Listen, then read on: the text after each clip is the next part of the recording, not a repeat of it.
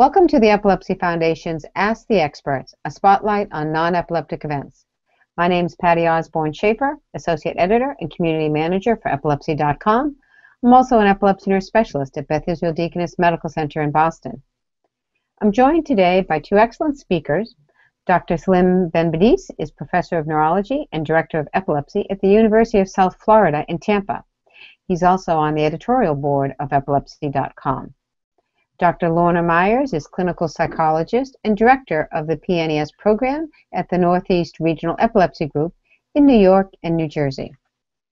The purpose of these sessions is to talk about what non-epileptic seizures are and what some of the discrepancies are about the different terms that people might use for this, what might be causing them, and much more. Let's first get started by talking about what non-epileptic events are. The topic here, and ask the most burning question, and I'll address this to you, Salim. What are non-epileptic seizures and what causes them? So non-epileptic seizures are episodes that resemble epileptic seizures but are not epileptic.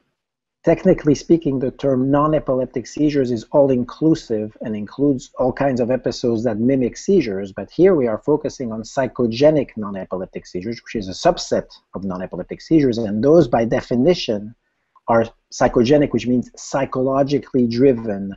In other words, stress, psychological distress are the root cause of psychogenic seizures. So when, actually, let me turn to you first, Salim, and then have Lorna share her thoughts. When we talk about having a psychological basis to this, is that something that a person would, that psychological stress or issue would maybe consciously aware of, or at more of a subconscious level? Well, that's a very important question. When we say psychogenic or psychological in origin, it means it's related to stress. By no means does it imply that the patient is faking, and in fact, the consensus is that the vast majority, 99% of patients with psychogenic non-epileptic events, are not producing symptoms on purpose. So this absolutely does not mean faking or pretending. These are very real. They're just the result of psychological stress as opposed to physical damage to the brain or electrical abnormalities such as in epilepsy. Okay. Lorna, many times people will say, well, I'm not feeling any stress. You know, how can you tell me this might be stress-related or psychological, because I don't think that I'm having any of those issues. How would you respond to that? It's actually not uncommon that someone will say, I'm not feeling stress, or actually this is maybe the best time in my life. I'm actually doing better than I was before, and now I'm having these seizures. How can they be stress-related? It has to do with the different levels in our mind, where we have a conscious level, where we may be aware of what's going on, and then there may be other levels where we have thoughts or feelings that are not as up in the surface of consciousness, but that are still having an effect on us. So we might be watching TV and think that we're only watching a TV show, but on a different level, we may be having other thoughts. For example, something about your work or something about your relationships, and that is at a lower level, but still just as having as big an impact as something that is conscious. Okay, so I'm not necessarily going to be aware of the stress. So it's still can be affecting me or anyone if they're not aware of it. Okay. Absolutely. You may not be aware of the stress, but you're still having an effect from it. In listening to this about the stress relationship or the psychological basis, this raises a lot of concerns that people have, and there's so many different words used to describe non-epileptic events. Sometimes people use the term psychogenic, or they use the term pseudo-seizures or stress-induced. So, Salim, if you can take the first stab, what do all these words mean the same thing, or what's the best term to use? Yes, Patty, there's a lot of discrepancies about that. So as I mentioned earlier, this is important. Non-epileptic seizures is a global term, which technically just means non-epileptic, so anything but epilepsy. And that includes psychogenic and also other things. Now, within the psychogenic category, which is the one we are focusing on today, then, like as you mentioned, there are different terms. There are differences of opinion among experts on this. Personally, I think we should stay away from the word seizures because it causes a lot of confusion with patients as to whether seizures are organic or not, epileptic or not. So I would prefer, in the English language anyway, where the word seizure is associated with epileptic seizures, to avoid the particular word seizure, and I prefer psychogenic events or psychogenic episodes. But I do feel that the word psychogenic needs to be in the term for the reason that I said earlier. Not everything that is non-epileptic is psychogenic. For example, syncope or fainting are non-epileptic, but are not under the psychogenic or psychological category. So the adjective, the qualifier psychogenic or psychological needs to be in the term. So something like psychogenic events or psychogenic episodes or psychogenic non-epileptic events, all of those are acceptable to me. Personally, I prefer to stay away from the word seizures, but I know some respectable colleagues disagree, and it's a gentleman's disagreement, if you will. I would prefer to not confuse patients by continuing to use the word seizures in that situation. Let me make one other point, which you mentioned. The term pseudo-seizures generally is not popular, and rightly so, because it sounds like these are not real. That's what pseudo means, and these are very real, as we all know, and disabling to patients. So that's a general agreement that the term pseudo-seizures should be abandoned, and it largely has been. Lorna, what are your thoughts on the terms that are used for this diagnosis? I agree with what Salim just said, just about on every single count. I do believe that psychogenic does need to be in the term. Non-epileptic is descriptive. Events would probably be the best word to use rather than seizures. And obviously pseudo-seizures, because this is a psychological condition, because there is so much ignorance still, and even among the health profession, thinking that this is somehow consciously produced. It ends up that using the word pseudo, which could be confused with fake, is very harmful to the patients. There is a movement now to remove this term among the PNES community, and there's a hashtag say no to pseudo that has started to be floated around.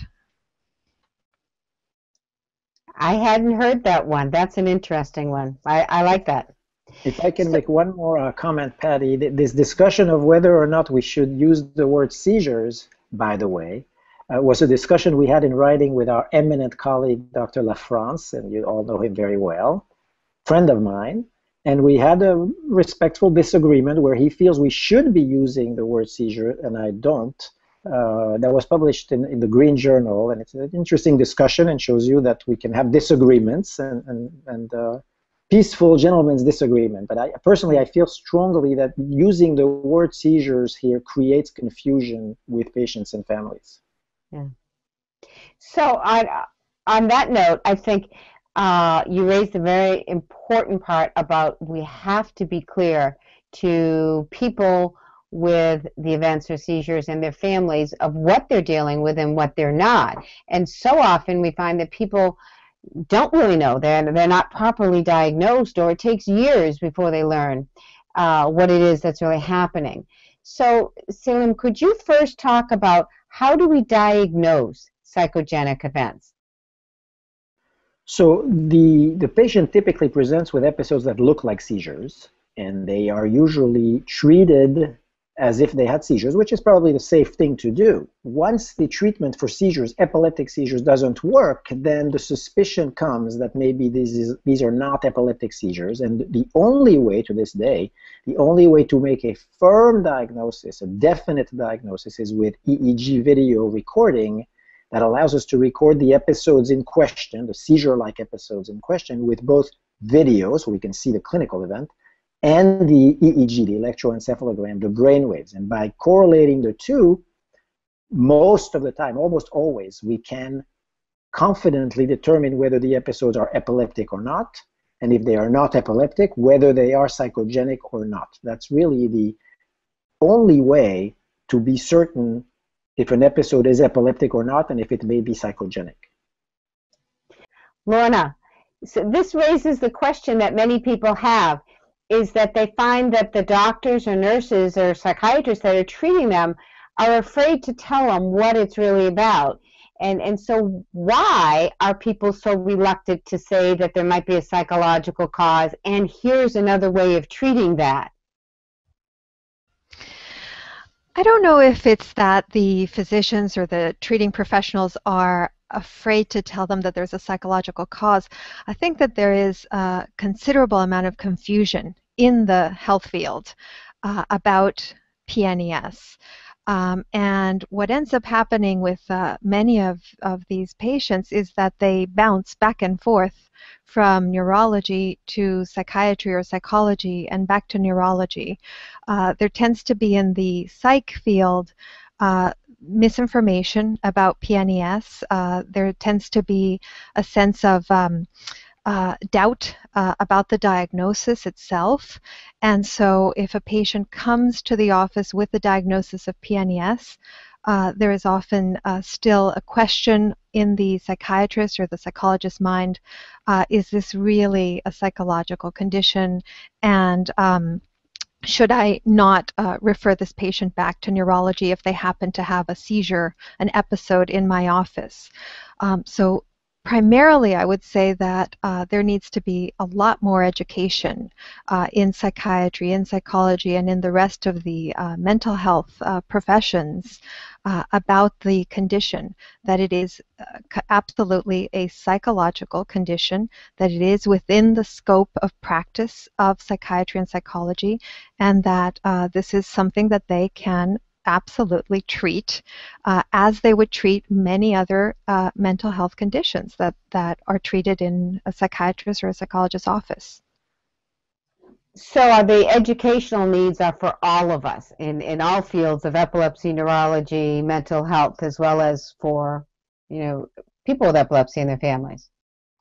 So I want to turn to the psychiatry field a little bit and say, is PNES considered a diagnosis of its own, or can people that have PNES also have other psychological conditions, have problems with anxiety, depression, or PTSD, for example? PNES is something that you might see in terms of seeing episodes, seeing behavioral episodes that resemble seizures. But for the most part, there is always a psychiatric condition underlying that. So you would either have, most typically, depression, anxiety disorders, and like you mentioned, PTSD in around 50%, some of the numbers vary, of patients with PNES. So when you are treating someone with PNES, you obviously have the seizures, the events. They're very visible. But for the most part, you are treating a psychological condition that is underlying, which would be depression, anxiety, or PTSD. So that takes us into a section on treating PNES. Thank you, Dr. Benbedis and Dr. Myers, for your time and expertise. I know I've learned a lot, and I'm sure our listeners have, about what non-epileptic events are and some of the controversies surrounding this. And thank you to our listeners. We hope you found the information very helpful. If you've got questions or concerns, please feel free to contact the Epilepsy Foundation. Our 24/7 helpline is open 24/7. You can call for English speaking to 1-800-332-1000, or for Spanish speaking 866-748-8008, or visit us online at www.epilepsy.com/helpline. Thank you very much.